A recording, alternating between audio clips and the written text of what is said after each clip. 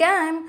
Today's story title is Three Little Pigs. Three little pigs were sent out into the world by their mother to learn. The three pigs all decided to build a house of their own.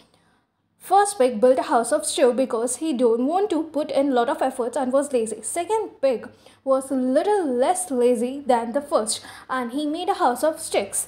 The third pig was hardworking and he put in lot of efforts and built a house of brick and stones. One day a wolf came to attack them. He huffed and puffed and blew the house of the straw.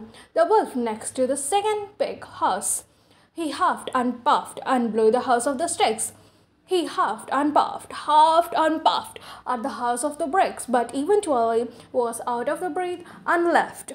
So, the moral of the story is always work hard and it will pay off. Don't try to take shortcuts to make things work.